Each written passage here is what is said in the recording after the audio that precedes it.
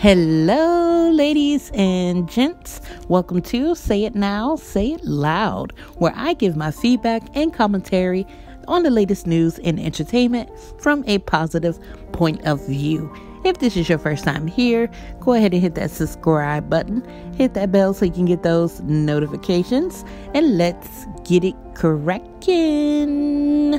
Alright guys, so today we are doing something a little different. Today we are raising awareness for the sex trafficking that is going on. This topic is very hot right now, trending, and I definitely believe this video could help someone out there who may be experiencing this or know someone who is experiencing this. Also, it's not just for women, it's for men as well. I think a lot of people fail to realize that men do experience some of the same issues that women do.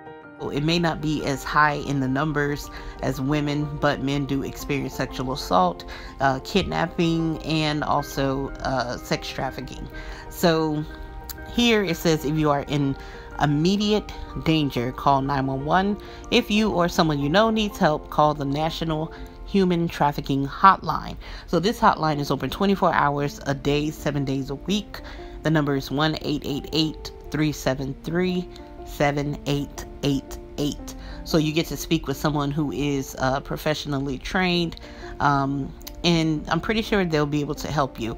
A lot of times people overlook these hotlines, and you know, they see it online or they see it being advertised and they're like, okay, yeah, whatever. But it is a great way, especially if you feel like you need to do things in a discreet way, especially if you see or know someone who is in danger and you know, you want to remain anonymous, or you don't want them to know that you're reporting the situation because you feel like they may rebel. So yes, this hotline, and as well as some other numbers that I'm going to provide towards the end of this video, would be very helpful. So getting into it, let's get into this video from Alexis Skyy, who was a part of the Love and Hip Hop franchise. She made a video, posted it on Instagram just to raise a little awareness and give kind of, you know, a little bit info or background about her experience with sex trafficking. Hey guys, it's Alexis. I really just wanted to make this video today because I just got home. I've been traveling for the past 3 weeks, and I live in Atlanta, for those that do not know. And I heard there's a lot of crazy things going on. People are getting killed, people are getting kidnapped, there's a lot of human trafficking going on. And it's been really sitting on my heart all night to really make this video and really let you guys know that it is not okay to be by yourself. I'm a victim of human trafficking. If you do not know, now you know. And I really feel like, ladies, if you're not with your friends, if you're not with your family, do not go anywhere by yourself, especially in Atlanta, all over the world, Cali, but it's really, really heavy in Atlanta. And I really just feel like you guys need to watch your surroundings and have mace on you, have a taser on you. If you have to have a gun, just do whatever you need to do to protect yourself, because it is really serious. It's the scariest feeling in the world. And yeah, so I just really wanted to make this video because I don't think it's okay. All right, so that was Alexis Skyy.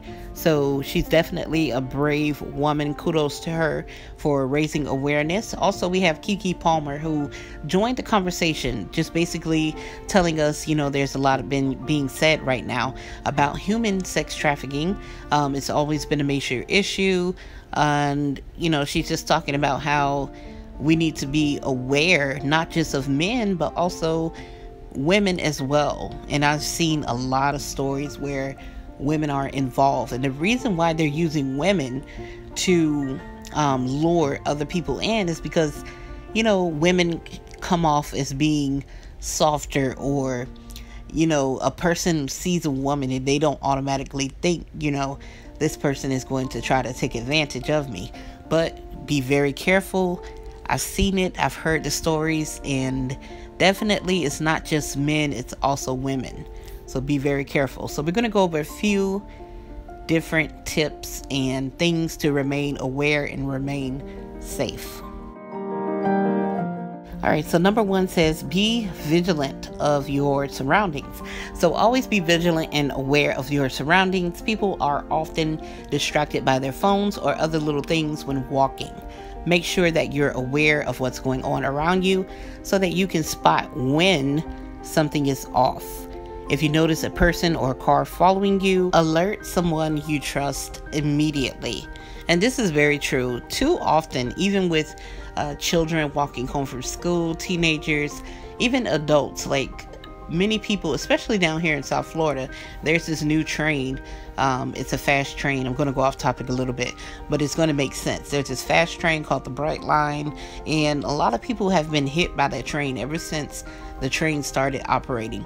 And a lot of them were known to have headphones in their ears. So when people are walking, you have headphones in your ears, you definitely couldn't be paying attention, because you're listening and paying attention to whatever it is that you're listening to. And I see even some teenagers walking home from school, they'll have the headphones in and they'll be watching the phone. I don't know if they're watching YouTube or a movie or whatever it is, or social media, but they're not paying attention. So be very careful. All it takes is a few seconds. And to be honest, especially if you have children, an adult is always going to be stronger than that child. There may be ways for them to get free or free themselves from that person, but 9 times out of 10, the adult is going to be stronger. So yeah, just remind your children to be aware of their surroundings. Also, guys, if you're an adult, you should be aware of your surroundings as well. Alright, so number 2 says avoid walking alone. Women have been forcibly kidnapped while walking on the street. You shouldn't have to be restricted when you go out, and it may seem unfair that you always have to be on the lookout, but you definitely want to be careful and avoid walking by yourself. When you go out, be with friends, or even when you're parking somewhere, try not to park in an area where it's very quiet or there's nobody around, or very dark areas. 9 times out of 10, a person won't mess with you if you're in a well-lit area and you're around a lot of people.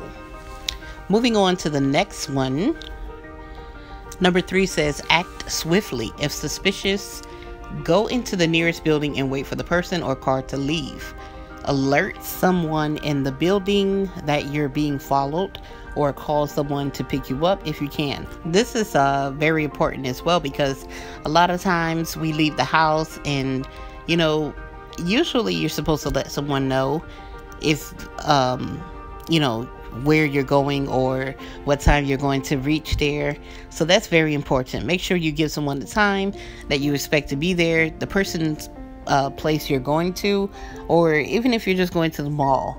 Check in, let someone know, I'll call you in the next 10 minutes just to make sure you got there, or call me to make sure I reached. And if you don't hear from that person, then they can take caution or keep calling you, or just to see if you answer. Then they'll know whether something is wrong. They'll know to contact the store. Maybe you're going to Target or Walmart.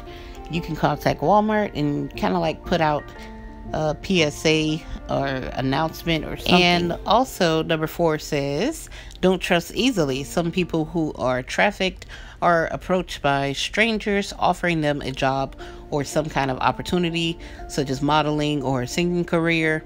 So traffickers can approach you anywhere, on social media, at school, and the mall, and even outside your house. So some traffickers might try to befriend you or form a relationship with you. So they're trying to build that bond or build that trust. Now, I'm pretty sure everyone knows there's some people out there who lie to you, tell you they can make you a star overnight. Beware of those things. Go through the right channels, especially if you're seeking a career in the entertainment industry, being an actress, an actor, singer, rapper, whatever it is. Make sure you are cautious. Fact check things. Don't just go and believe someone because of some pictures that you see online. Things can easily be faked. They can be faked very easily. So be very cautious and stop trusting people. These people are strangers. Even the people that, are watching this video right now, you're a stranger. I don't know you. So I'm not going to immediately trust you.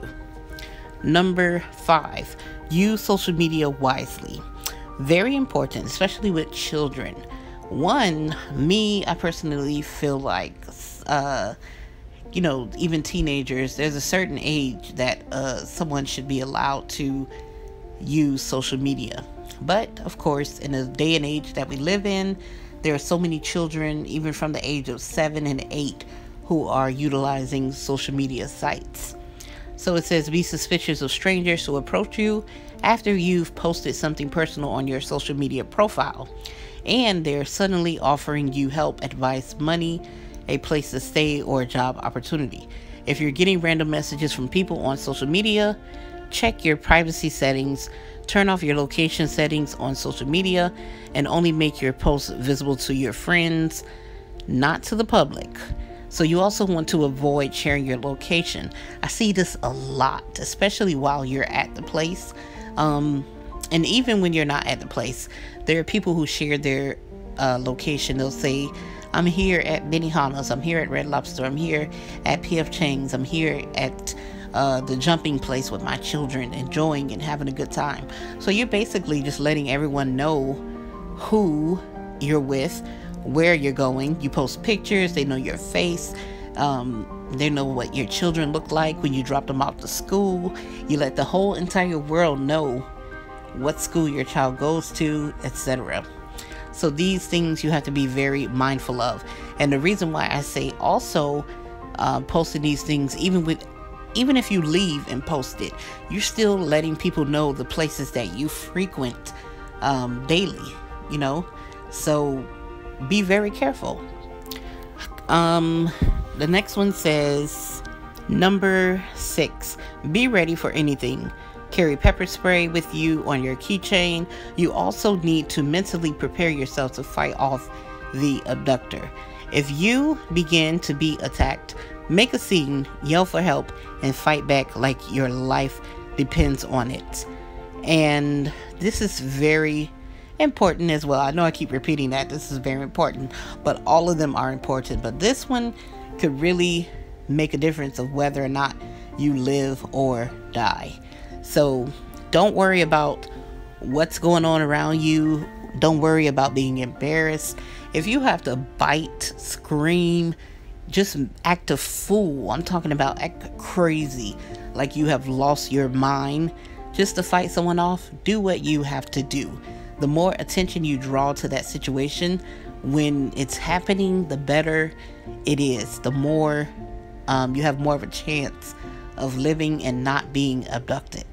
So please, don't be afraid to fight back. Scream, kick, cry, drool, whatever it is you have to do. And number 7 says, use your phone. Allow 3 of your closest friends or family members to track your phone via GPS, so they know your whereabouts at all times. So you could do this on most cell phones. You could allow select few people to have your location, especially with iPhone, for like an hour or a day or indefinitely. This is very good. You just never know. Even if you were to get into an accident or you get trapped somewhere in your car, it's still a great idea to use this type of service with the cell phone service. It's not just there for no reason. Utilize the services and things that are available to you, especially when it's free. So number 8 says, trust your instincts. Listen to the intuitive voice inside your head. Check with family and friends for advice if you get offers that are too good to be true. Do internet searches or background checks on the person wanting you to meet with them. Say no and see how they react. Look for signs of abusive or possessive behaviors. So this is very good as well. Usually you can spot someone who is on some BS. Now, if you tell someone no, especially when they continue to push offers onto you, then you know something's not right. If that person becomes upset, especially a stranger, like why would you become so upset with someone you don't know if they don't want to accept your offer? There's something that's not right there. Trust your instinct, and also let your family know, your friends know. Don't be too embarrassed. And if you have to be too embarrassed about it, you know immediately there's something wrong with it already. So don't even do it. And number 9 says, Meet strangers in public places. Don't let anyone know where you live until you get to know them. So for a date, meet them at a public place for the first few times until you get to know them and feel comfortable. Also, stay in contact with friends and family if you're out and about alone with someone you don't know very well. So this one, a lot of people fall for this, especially when they meet people online through Facebook, Instagram, through the DMs or Tinder. What's the other one? Plenty of Fish. You see this all the time. People getting set up as well. Even if it's just a few times, like 3 times, 4 times, 5 times. I suggest not letting someone know where you live until you really, really and truly know them.